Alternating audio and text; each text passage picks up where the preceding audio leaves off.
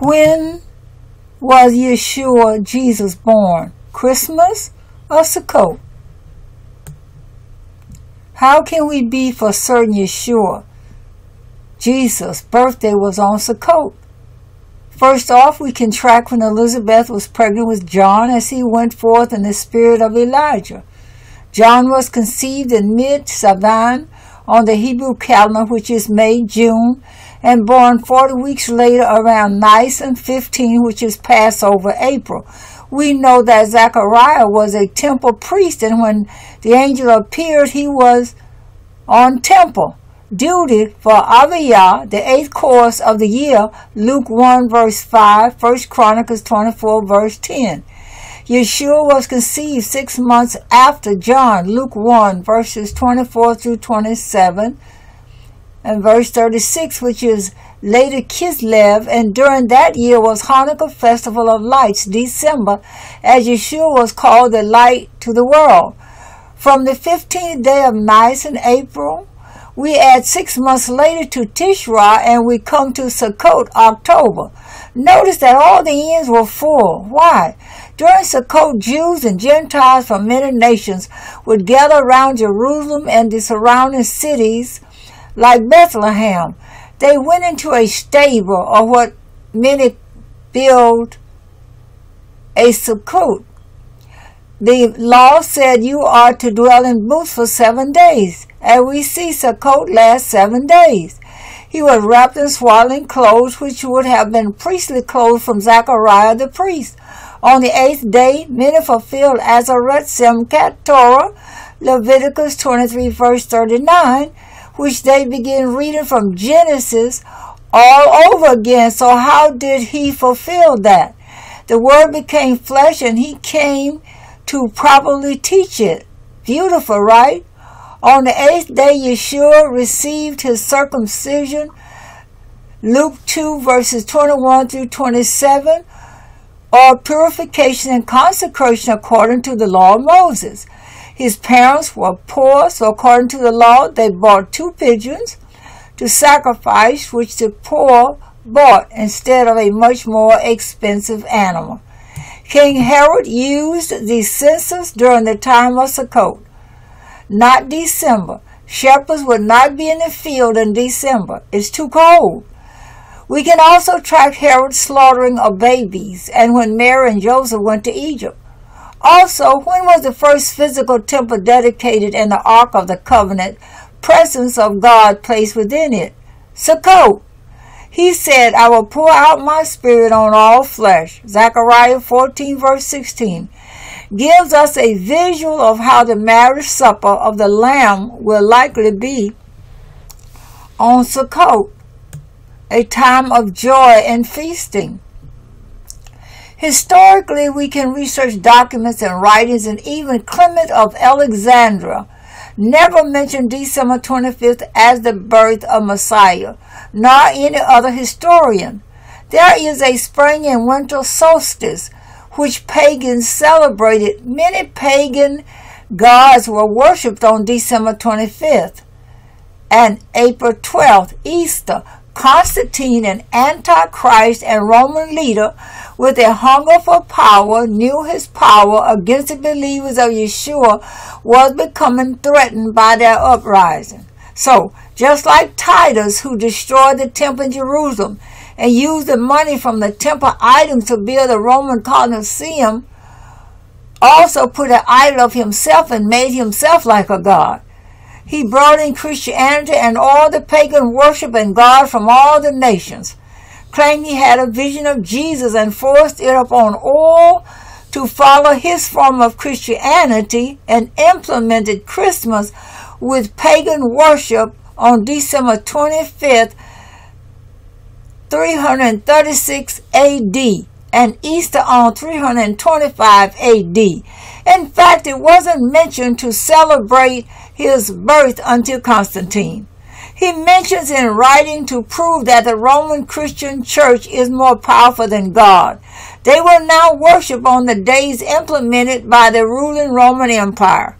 He also changed his Sabbath from Saturday to Sunday as another tactic to rule over the Jewish traditions of God's commandments. Anyone who was found worshiping Chanukah, Passover, or keeping Saturday Sabbath was to be put to death. Even later in 1223 AD, the nativity scene was created from Catholicism. Ever heard the story? 3 wise men showed up when Jesus was born.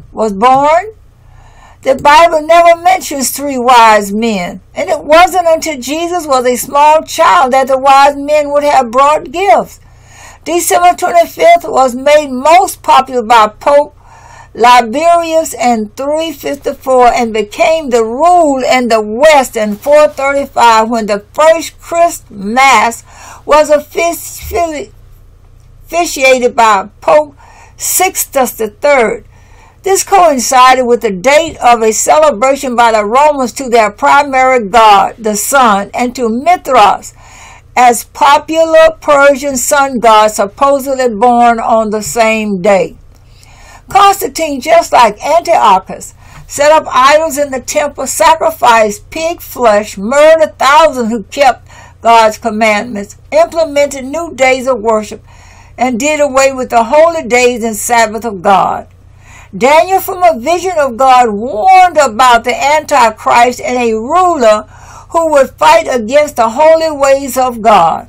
History often repeats itself, and we see that many follow the traditions which Paul, as a warning from Yeshua, spoke to be careful not to follow in the traditions of man, but to keep the traditions you have learned from us, which was learned from childhood. What were these traditions? God's holy ways. Unfortunately, rulers after Constantine and the Council of Nisan accepted these traditions and believed that all paganism was brought out of it and that we worship the birth of Christ.